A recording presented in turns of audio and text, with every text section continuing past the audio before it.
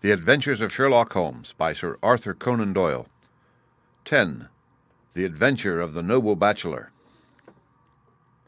The Lord St. Simon marriage and its curious termination have long ceased to be a subject of interest in those exalted circles in which the unfortunate bridegroom moves. Fresh scandals have eclipsed it, and their more piquant details have drawn the gossips away from this 4-year-old drama. As I have reason to believe, however, that the full facts have never been revealed to the general public, and as my friend Sherlock Holmes had a considerable share in clearing the matter up, I feel that no memoir of him would be complete without some little sketch of this remarkable episode.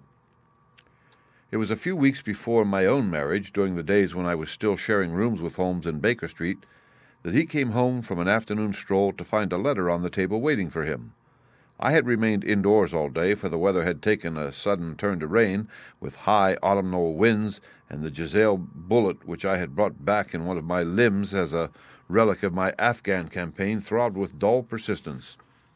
With my body in one easy chair and my legs upon another, I had surrounded myself with a cloud of newspapers until at last, saturated with the news of the day, I tossed them all aside and lay listless, watching the huge crest and monogram upon the envelope upon the table, and wondering lazily who my friend's noble correspondent could be. "Here's a very fashionable epistle," I remarked as he entered. "Your morning letters, if I remember right, were from a fishmonger and a tide-waiter." "Yes, my correspondence has certainly the charm of variety," he answered, smiling, "and the humbler are usually the more interesting. This looks like one of those unwelcome social summonses which call upon a man either to be bored or to lie." He broke the seal and glanced over the contents. "Oh, come, it may prove to be something of interest after all." "Not social, then?" "No, distinctly professional, and from a noble client, one of the highest in England. My dear fellow, I congratulate you. I assure you, Watson, without affectation, that the status of my client is a matter of less moment to me than the interest of his case. It is just possible, however, that also may not be wanting in this new investigation. You have been reading the papers diligently of late, have you not?" "It looks like it," said I ruefully, pointing to a large bundle in the corner. "I have had nothing else to do." "It is fortunate, for you will perhaps be able to post me up. I read nothing except the criminal news in the agony column. The latter is always instructive. But if you have followed recent events so closely, you must have read about Lord St. Simon and his wedding." "Oh, yes, with the deepest interest." "That is well. The letter which I hold in my hand is from Lord St. Simon. I will read it to you, and in return you must turn over these papers and let me have whatever bears upon the matter. This is what he says: "My dear Mr. Sherlock Holmes, Lord Blackwater tells me that I may place implicit reliance upon your judgment and discretion. I have determined, therefore, to call upon you and to consult you in reference to the very painful event which has occurred in connection with my wedding. Mr. Lestrade of Scotland Yard is already acting in the matter, but he assures me that he sees no objection to your cooperation, and that he even thinks that it might be of some assistance. I will call at 4 o'clock in the afternoon, and should you have any other engagement at that time, I hope that you will postpone it, as this matter is of paramount importance.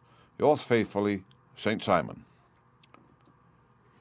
It is dated from Grosvenor Mansions, written with a quill pen, and the noble lord has had the misfortune to get a smear of ink upon the outer side of his right little finger, remarked Holmes as he folded up the epistle. "He says 4 o'clock. It is 3 now. He will be here in an hour." "Then I have just enough time, with your assistance, to get clear upon the subject. Turn over those papers and arrange the extracts in their order of time while I take a glance as to who our client is." He picked a red-covered volume from a line of books of reference beside the mantelpiece. "Here he is," said he, sitting down and flattening out upon his knee. "Lord Robert Walsingham de Vere St. Simon, second son of the Duke of Balmoral. Arms, azure, 3 caltrops and chief over a fess sable. Born in 1846. He's 41 years of age, which is mature for marriage. Was Under-Secretary for the Colonies in a late administration. The Duke, his father, was at one time Secretary for Foreign Affairs. They inherit Plantagenet blood by direct descent and Tudor on the distaff side. Ha ha! Well, there's nothing very instructive in all this. I think that I must turn to you, Watson, for something more solid." "I have very little difficulty in finding what I want," said I, "for the facts are quite recent, and the matter struck me as remarkable. I feared to refer them to you, however, as I knew that you had an inquiry on hand and that you disliked the intrusion of other matters. Oh, you mean the little problem of the Grosvenor Square furniture van. That is quite cleared up now, though, indeed, it was obvious from the first. Please give me the results of your newspaper selections. Here is the first notice which I can find. It is in the personal column of the Morning Post and dates, as you see, some weeks back. A marriage has been arranged, it says, and will, if rumour is correct, very shortly take place between Lord Robert St. Simon, second son of the Duke of Balmoral, and Miss Hattie Doran, the only daughter of Aloysius Doran, Esquire, of San Francisco, California, United States of America. That is all. Terse and to the point, remarked Holmes, stretching his long, thin legs towards the fire. There was a paragraph amplifying this in one of the society papers of the same week. Here it is.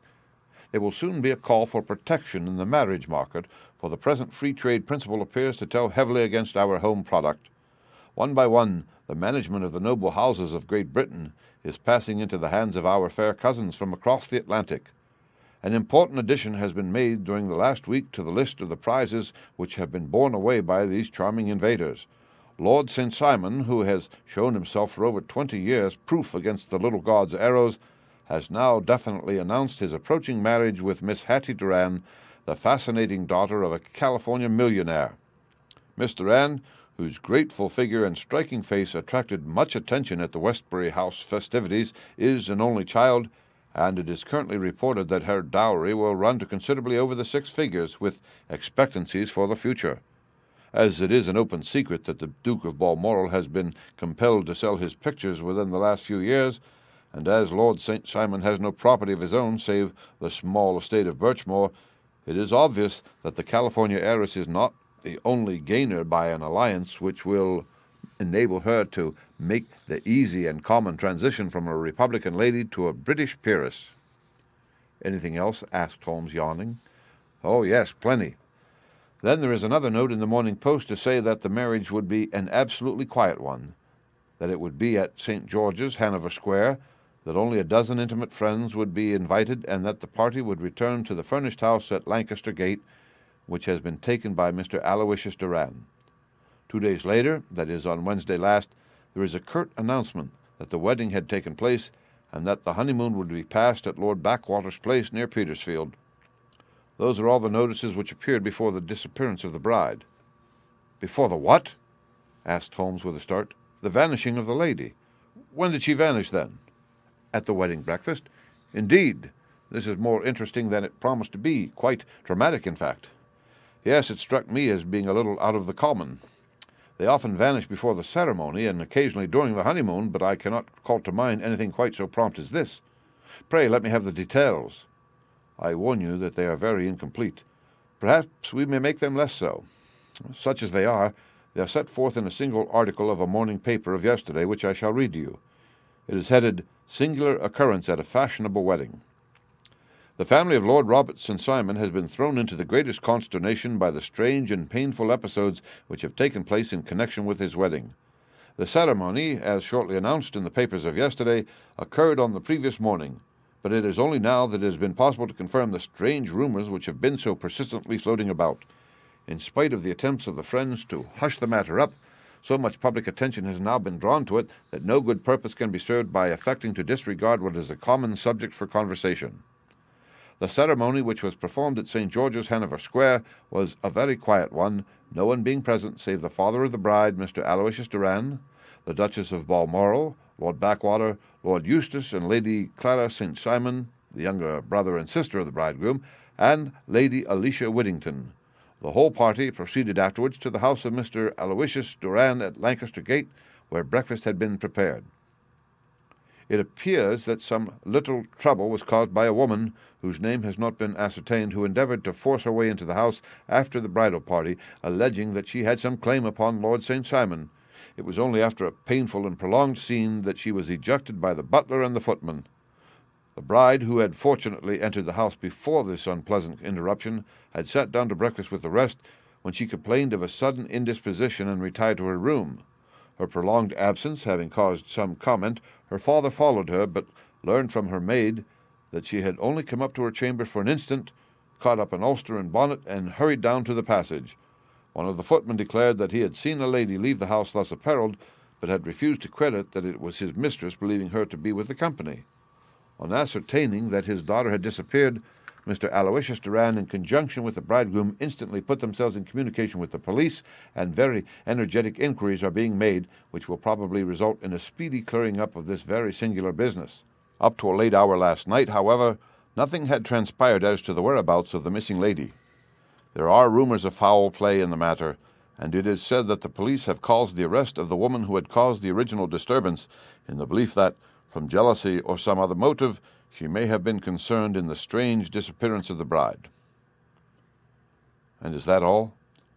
Only one little item in another of the morning papers, but it is a suggestive one, and it is that Miss Flora Miller, the lady who had caused the disturbance, has actually been arrested.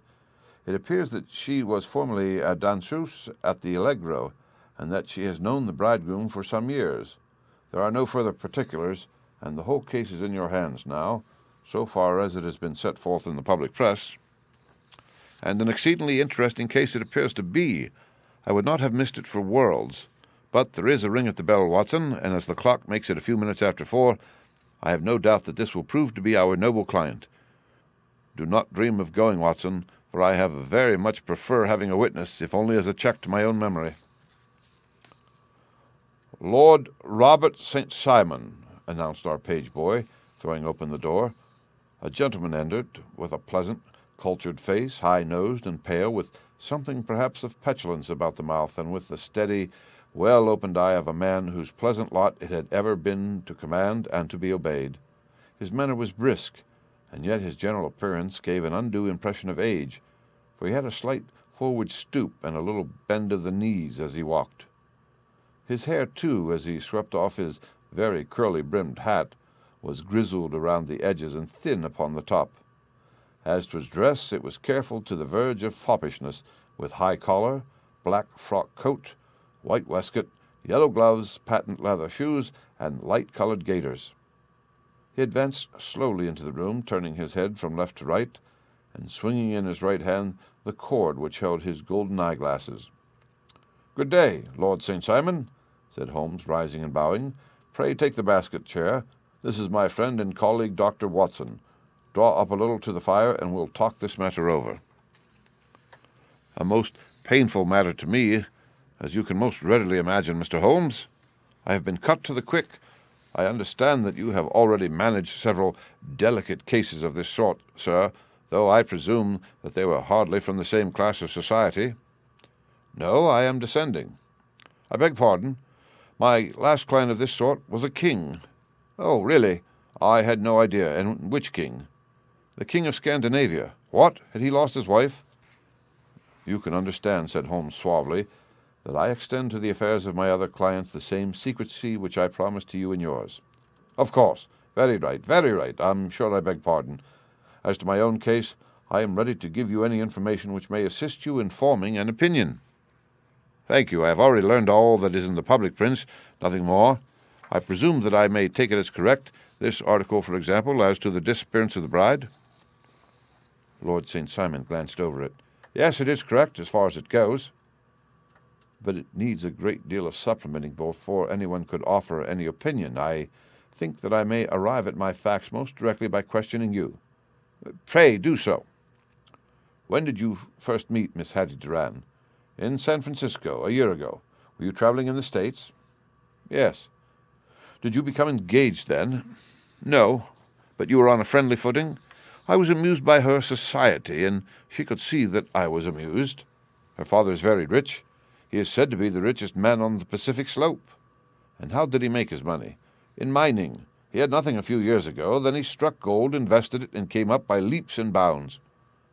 "Now what is your own impression as to the young lady's, your wife's, character?" The nobleman swung his glasses a little faster and stared down into the fire. "You see, Mr. Holmes," said he, "my wife was 20 before her father became a rich man. During that time she ran free in a mining camp, and wandered through woods or mountains, so that her education has come from nature rather than from the schoolmaster. She is what we call in England a tomboy, with a strong nature, wild and free, unfettered by any sort of traditions. She is impetuous, volcanic.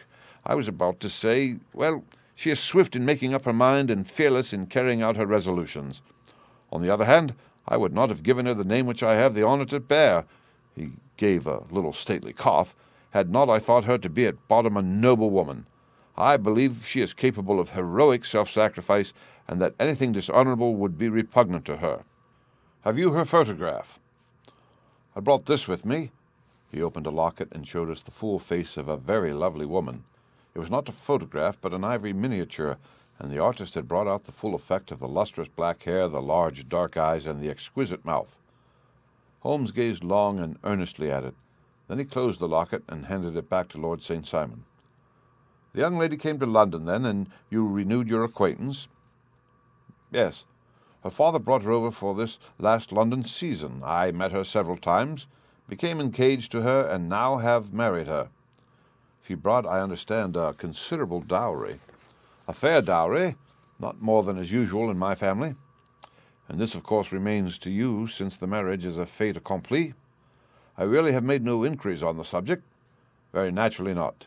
Did you see Miss Durand on the day before the wedding?" "Yes." "Was she in good spirits?" "Never better. She kept talking of what we should do in our future lives." "Indeed, that is very interesting. And on the morning of the wedding?" "She was as bright as possible, at least until after the ceremony." "And did you observe any change in her then?" "Well, to tell the truth, I saw then the first signs that I had ever seen that her temper was just a little sharp. The incident, however, was too trivial to relate, and can have no possible bearing upon the case." "Pray let us have it for all that." "Oh, it is childish. She dropped her bouquet as we went towards the vestry. She was passing the front pew at the time, and it fell over into the pew. There was a moment's delay, but the gentleman in the pew handed it up to her again, and it did not appear to be the worse for the fall. Yet, when I spoke to her of the matter, she answered me abruptly, and in the carriage on our way home she seemed absurdly agitated over this trifling cause." "Indeed. You say that there was a gentleman in the pew. Some of the general public were present then?" "Oh, yes. It is impossible to exclude them when the church is open." "The gentleman was not one of your wife's friends?" "Oh, no. I call him a gentleman by courtesy, but he was quite a common-looking person. I hardly noticed his appearance, but really I think that we are wandering rather far from the point." Lady St. Simon then returned from the wedding in a less cheerful frame of mind than she had gone to it. What did she do on re-entering her father's house?" "I saw her in conversation with her maid." "And who is her maid?" "Alice is her name. She is an American, and came from California with her." "A confidential servant?" "A little too much so. It seemed to me that her mistress allowed her to take great liberties. Still, of course, in America they look upon these things in a different way." "How long did she speak to this Alice?" "Oh, a few minutes. I had something else to think of." "You did not overhear what they said?" "Lady St. Simon said something about jumping a claim. She was accustomed to use slang of the kind. I have no idea what she meant." "American slang is very expressive sometimes. And what did your wife do when she finished speaking to her maid?" "She walked into the breakfast-room." "On your arm?" "No, alone. She was very independent in little matters like that. Then, after we had sat down for 10 minutes or so, she rose hurriedly, muttered some words of apology, and left the room. She never came back." "But this maid, Alice, as I understand, deposes that she went to her room, covered her bride's dress with a long ulster, put on a bonnet, and went out." "Quite so. And she was afterwards seen walking into Hyde Park in company with Flora Miller, a woman who is now in custody, and who had already made a disturbance at Mr. Durand's house that morning." "Ah, yes. I should like a few particulars as to this young lady and your relations to her." Lord St. Simon shrugged his shoulders and raised his eyebrows. "We have been on a friendly footing for some years.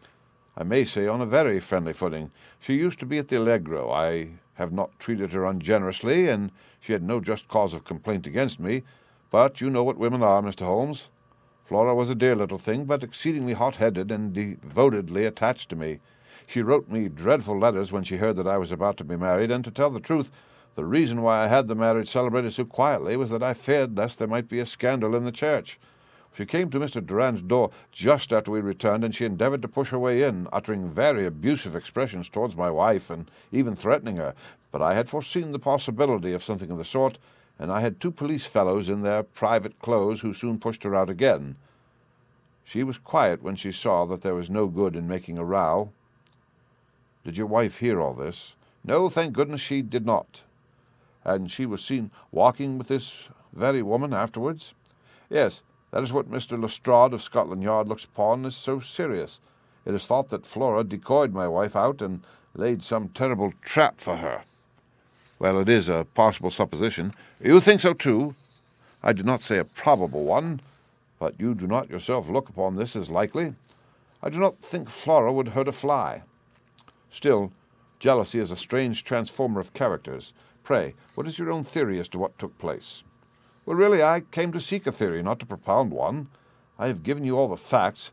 Since you ask me, however, I must say that it has occurred to me as possible that the excitement of this affair, the consciousness that she had made so immense a social stride, had the effect of causing some little nervous disturbance in my wife."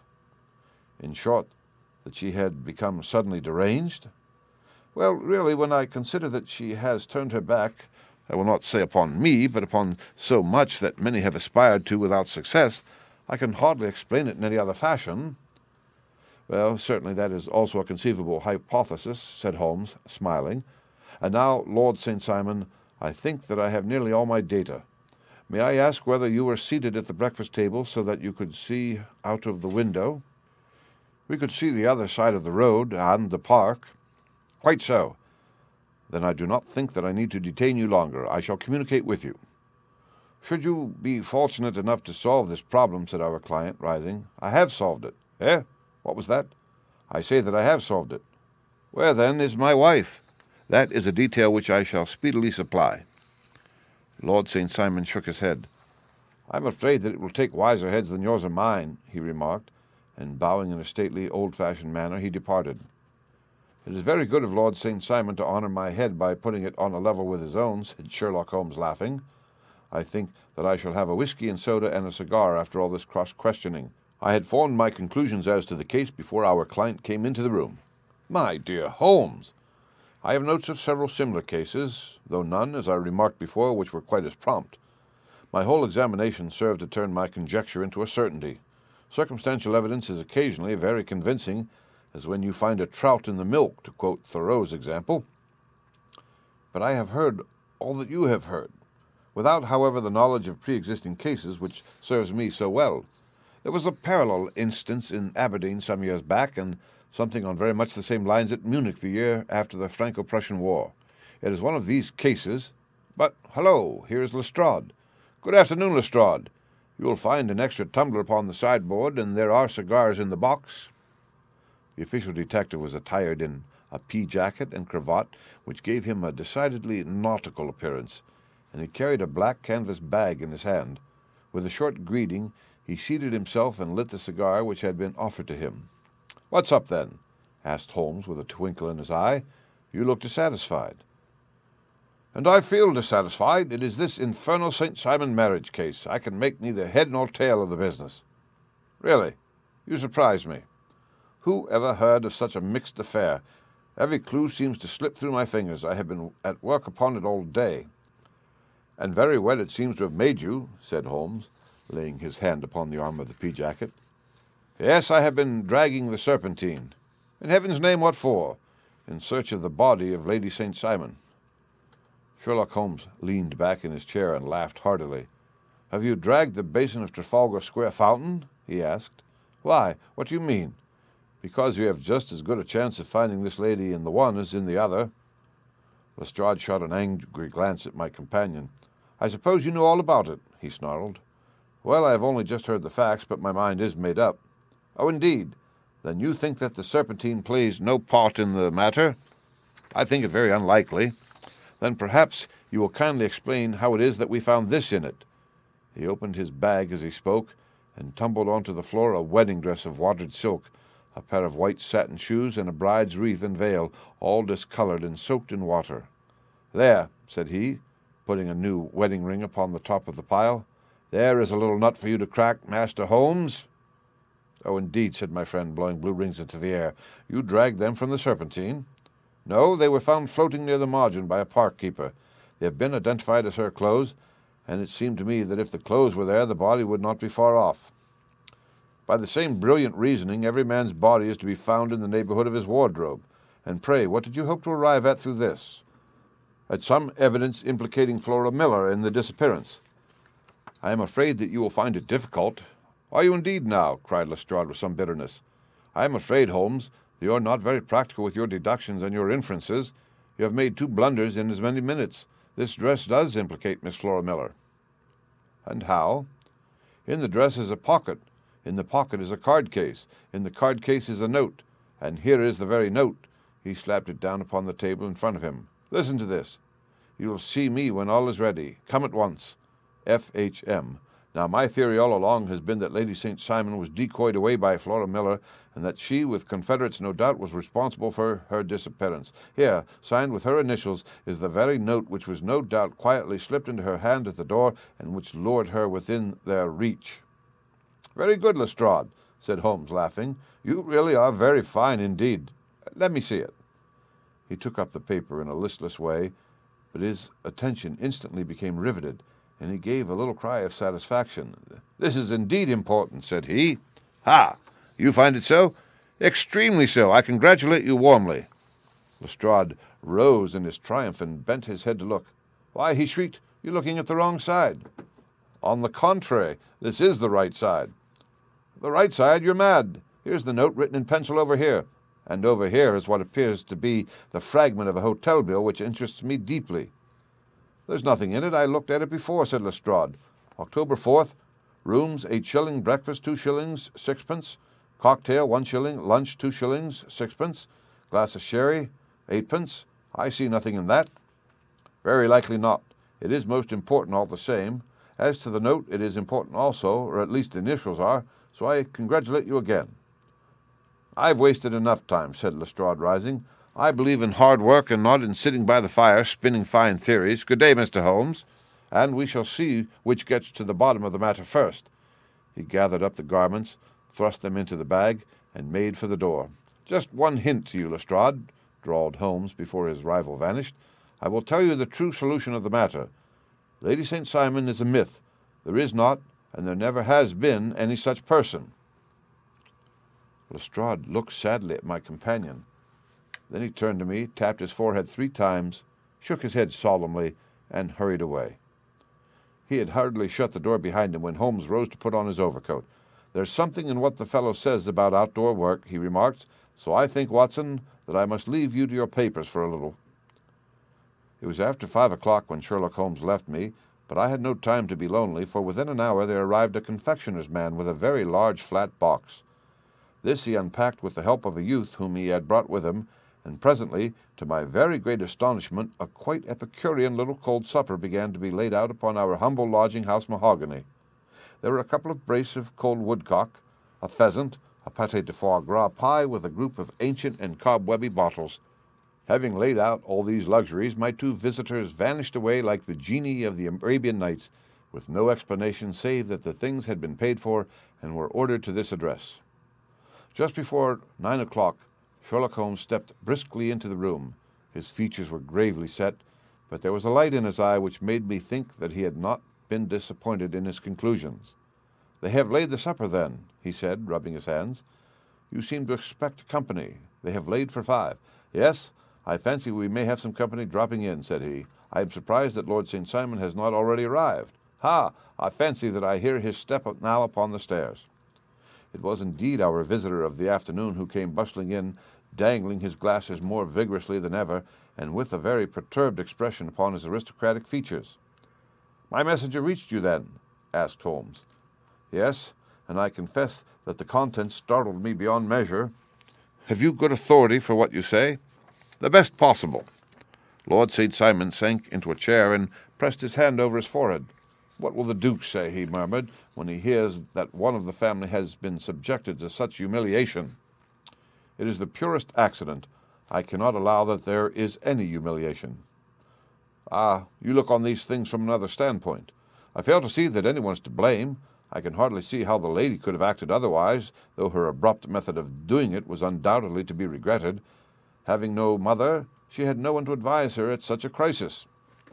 "It was a slight, sir, a public slight," said Lord St. Simon, tapping his fingers upon the table. "You must make allowance for this poor girl, placed in so unprecedented a position." "I will make no allowance. I am very angry indeed, and I have been shamefully used." "I think that I heard a ring," said Holmes. "Yes, there are steps on the landing. If I cannot persuade you to take a lenient view of the matter, Lord St. Simon, I have brought an advocate here who may be more successful." He opened the door and ushered in a lady and gentleman. "Lord St. Simon," said he, "allow me to introduce you to Mr. and Mrs. Francis Hay Moulton. The lady, I think, you have already met." At the sight of these newcomers, our client had sprung from his seat and stood very erect, with his eyes cast down and his hand thrust into the breast of his frock coat, a picture of offended dignity. The lady had taken a quick step forward and had held out her hand to him, but he still refused to raise his eyes. It was as well for his resolution, perhaps, for her pleading face was one which it was hard to resist. "You are angry, Robert," said she. "Well, I guess you have every cause to be." "Pray make no apology to me," said Lord St. Simon bitterly. "Oh, yes, I know that I have treated you real bad, and that I should have spoken to you before I went. But I was kind of rattled, and from the time when I saw Frank here again, I just didn't know what I was doing or saying. I only wonder I didn't fall down and do a faint right there before the altar." "Perhaps, Mrs. Moulton, you would like my friend and me to leave the room while you explain this matter." "If I may give an opinion," remarked the strange gentleman, "we've had just a little too much secrecy over this business already. For my part, I should like all Europe and America to hear the rights of it." He was a small, wiry, sunburnt man, clean-shaven, with a sharp face and alert manner. "Then I'll tell you our story right away," said the lady. "Frank here and I met in '84 in McGuire's camp near the Rockies, where Pa was working a claim. We were engaged to each other, Frank and I, but then one day Father struck a rich pocket and made a pile, while poor Frank here had a claim that petered out and came to nothing. The richer Pa grew, the poorer was Frank. So at last Pa wouldn't hear of our engagement lasting any longer, and he took me away to Frisco. Frank wouldn't throw up his hand, though, so he followed me there, and he saw me without Pa knowing anything about it. It would only have made him mad to know, so we just fixed it all up for ourselves. Frank said that he would go and make his pile too, and never come back to claim me until he had as much as Pa. So then I promised to wait for him to the end of time and pledged myself not to marry anyone else while he lived. 'Why shouldn't we be married right away, then?' said he, 'and then I will feel sure of you, and I won't claim to be your husband until I come back.' Well, we talked it over, and he had fixed it all up so nicely with a clergyman already in waiting that we just did it right there, and then Frank went off to seek his fortune, and I went back to Pa. The next I heard of Frank was that he was in Montana, and then he went prospecting in Arizona, and then I heard of him from New Mexico. After that came a long newspaper story about how a miners' camp had been attacked by Apache Indians, and there was my Frank's name among the killed. I fainted dead away, and I was very sick for months after. Pa thought I had a decline and took me to half the doctors in Frisco. Not a word of news came for a year and more, so that I never doubted that Frank was really dead. Then Lord St. Simon came to Frisco, and we came to London, and a marriage was arranged, and Pa was very pleased, but I felt all the time that no man on this earth would ever take the place in my heart that had been given to my poor Frank. Still, if I had married Lord St. Simon, of course I'd have done my duty by him. We can't command our love, but we can our actions. I went to the altar with him with the intention to make him just as good a wife as it was in me to be, but you may imagine what I felt when, just as I came to the altar rails, I glanced back and saw Frank standing and looking at me out of the first pew. I thought it was his ghost at first, but when I looked again, there he was still, with a kind of question in his eyes, as if to ask me whether I were glad or sorry to see him. I wonder I didn't drop. I know that everything was turning round, and the words of the clergyman were just like the buzz of a bee in my ear. I didn't know what to do. Should I stop the service and make a scene in the church? I glanced at him again, and he seemed to know what I was thinking, for he raised his finger to his lips to tell me to be still. Then I saw him scribble on a piece of paper, and I knew that he was writing me a note. As I passed his pew on the way out, I dropped my bouquet over to him, and he slipped the note into my hand, and when he returned me the flowers, it was only a line asking me to join him when he made the sign to me to do so. Of course, I never doubted for a moment that my first duty was now to him, and I determined to do just whatever he might direct. When I got back, I told my maid, who had known him in California and had always been his friend. I ordered her to say nothing, but to get a few things packed and my ulster ready. I know I ought to have spoken to Lord St. Simon, but it was dreadful hard before his mother and all those great people. I just made up my mind to run away and explain afterwards. I hadn't been at the table 10 minutes before I saw Frank out of the window at the other side of the road. He beckoned to me and then began walking into the park. I slipped out, put on my things, and followed him. Some woman came talking something or other about Lord St. Simon to me. Seemed to me, from the little as I heard, as if he had a little secret of his own before marriage also, but I managed to get away from her and soon overtook Frank. We got into a cab together, and away we drove to some lodgings he had taken in Gordon Square, and that was my true wedding after all those years of waiting. Frank had been a prisoner among the Apaches, had escaped, came on to Frisco, found that I had given him up for dead and had gone to England, followed me there, and had come upon me at last on the very morning of my second wedding. I saw it in a paper, explained the American. It gave me the name and the church, but not where the lady lived.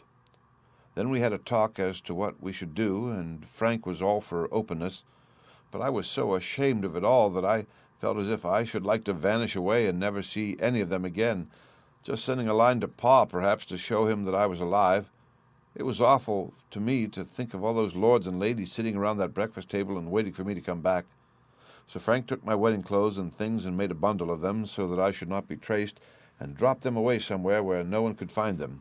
It is likely that we should have gone on to Paris tomorrow, only that this good gentleman, Mr. Holmes, came round to see us this evening, though how he found us is more than I can think, and he showed us very clearly and kindly that I was wrong, and that Frank was right, and that we should be putting ourselves in the wrong if we were so secret. Then he offered to give us a chance of talking to Lord St. Simon alone, and so we came right away round to his rooms at once. Now, Robert, you have heard it all, and I am very sorry if I have given you pain, and I hope that you do not think very meanly of me. Lord St. Simon had by no means relaxed his rigid attitude, but had listened with a frowning brow and a compressed lip to this long narrative. "Excuse me," he said, "but it is not my custom to discuss my most intimate personal affairs in this public manner. And you won't forgive me? You won't shake hands before I go?" "Oh, certainly, if it would give you any pleasure." He put out his hand and coldly grasped that which she extended to him. "I had hoped," suggested Holmes, "that you would have joined us in a friendly supper." "I think that there you ask a little too much," responded his lordship. "I may be forced to acquiesce in these recent developments, but I can hardly be expected to make merry over them. I think that with your permission I will now wish you all a very good night." He included us all in a sweeping bow and stalked out of the room. "Then I trust that you at least will honor me with your company," said Sherlock Holmes. "It is always a joy to meet an American, Mr. Moulton, for I am one of those who believe that the folly of a monarch and the blundering of a minister in far-gone years will not prevent our children from being some day citizens of the same world-wide country under a flag which shall be a quartering of the Union Jack with the stars and stripes." "The case has been an interesting one," remarked Holmes, when our visitors had left us, "because it serves to show very clearly how simple the explanation may be of an affair which at first sight seems to be almost inexplicable. Nothing could be more natural than the sequence of events as narrated by this lady, and nothing stranger than the result when viewed, for instance, by Mr. Lestrade of Scotland Yard." "You were not yourself at fault at all, then?" "From the first, two facts were very obvious to me. The one that the lady had been quite willing to undergo the wedding ceremony, the other that she had repented of it within a few minutes of returning home. Obviously something had occurred during the morning then to cause her to change her mind. What could that something be?